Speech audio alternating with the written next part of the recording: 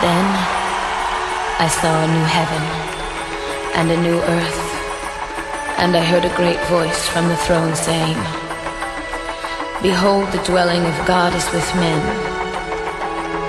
He will dwell with them, and they shall be his people. And God himself will be with them.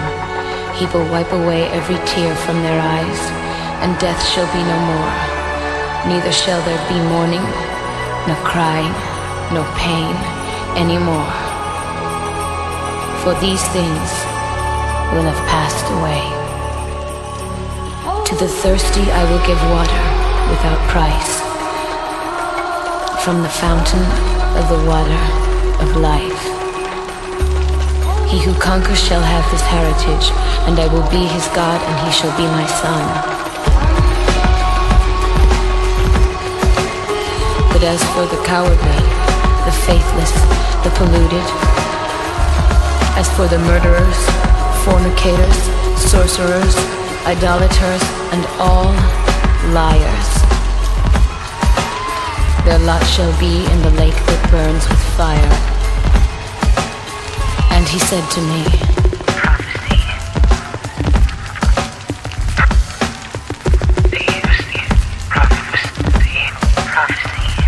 "Do not seal up the words of the prophecy, for the time is near.